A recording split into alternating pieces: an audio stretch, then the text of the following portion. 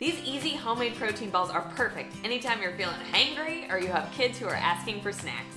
Hey everyone, it's Erin from wellplated.com, and I believe in healthy recipes that are easy, budget friendly, and that your family will love.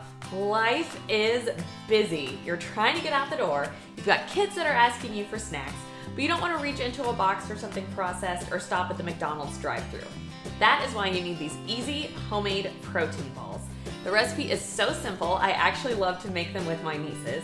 They are kid approved, those same nieces can't get enough, and they will save you in the middle of a busy day. Let's get started. Start out with peanut butter or almond butter, your choice. I can eat this by the spoonful.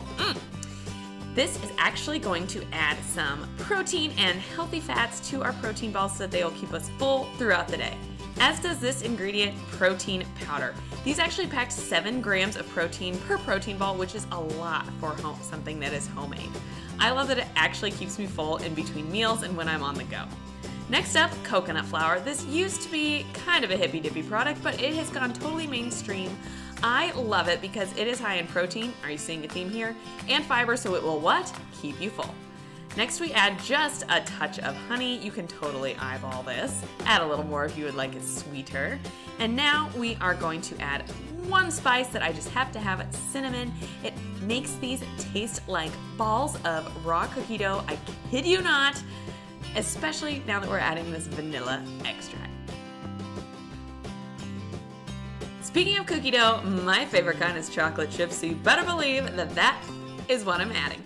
I like to use dark chocolate chips, but you can use really any you like. Add a handful. Feel free to sneak in a few more if you feel so called.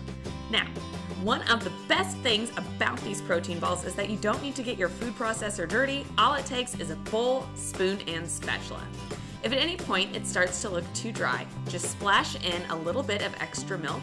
Some brands of coconut flour are drier than others, so you may need to adjust accordingly. As soon as your protein ball batter holds together when you roll it in your fingers, that is when you know that you are good to go. This recipe will make about 12 protein balls. I like to use a cookie scoop like this one to make them about the same size, and this is very fun and kind of satisfying to do with your fingers. If you want, you can actually make a double batch of these because they're super freezer friendly. Then next time when you are tempted to reach for a shiny wrapper or box, you don't need to because you know you have these beauties at your disposal. I like to put mine right into a container, quality test, and then I can pop them into the fridge. That is definitely where you want to store these. Plus, I have to keep them out of my eyesight or I just eat them all day long.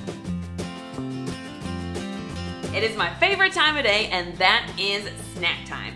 These protein balls can last for weeks in your refrigerator, not that you're going to have them around that long, or even longer in your freezer. They're a great thing to keep with you if you're running errands or if you have kids that are constantly reaching for snacks. They are gonna love these. You'll love that they're made with simple ingredients, and guess what? They taste like chocolate chip cookie dough. Here we go.